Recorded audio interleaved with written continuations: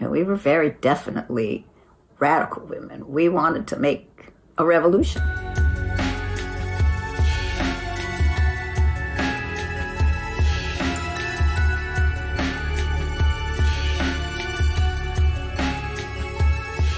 We had a series of chants that we kind of gathered around and, you know, in a little circle, and one of them was something like, Wall Street, mightiest wall of all street. The reaction of the people on Wall Street was sort of stunned.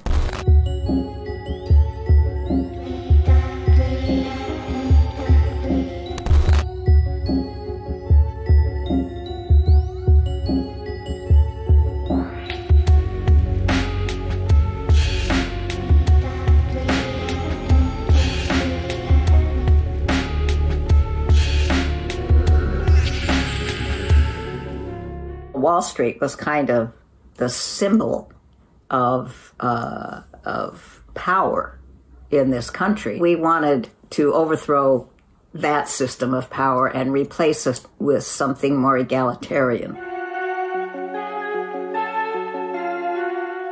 These executives came out and security guards came out and tried to tell us we couldn't be there, and we just did our thing.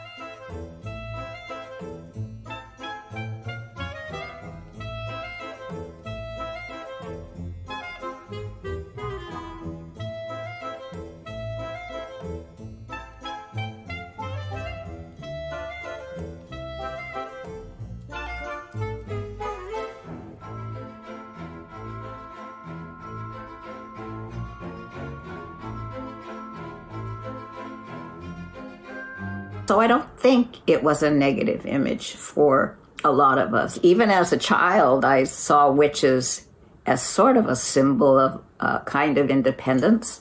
I liked dressing up as a witch for Halloween. And, you know, as I got older and learned about women being burned at the stake and called witches, it created curiosity. These were women who were outcasts in a sense because they didn't want to follow the norm at the time. They didn't want to conform to the role that had been set out for them.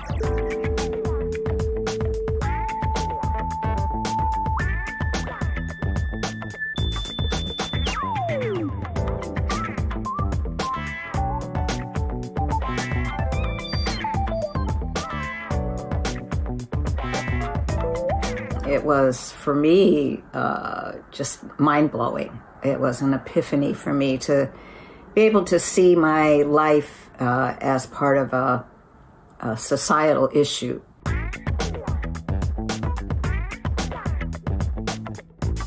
Protesting the beauty pageant, which was so symbolic of the objectification of women and the perfect image, was exciting to us. We did things like have a freedom trash can where we could throw objects of our oppression, high heels, girdles, bras, a puppet, like a cutout, about 6 feet tall, that somebody else brought a sheep with a Miss America banner across it.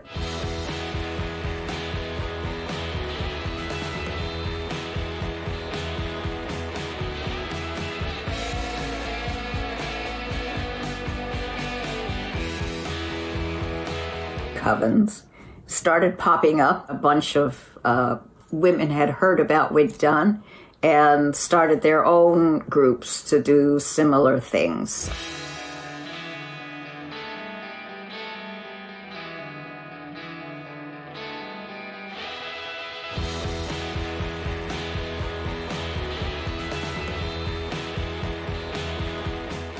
You know, we were really happy with what we were doing. I mean, these were like spirited actions and gave us a feeling of empowerment. And the fact that we had that demonstration announced to the world, sort of, to the women of the world, some of the women who were feeling like us, that there was this movement and that they weren't alone.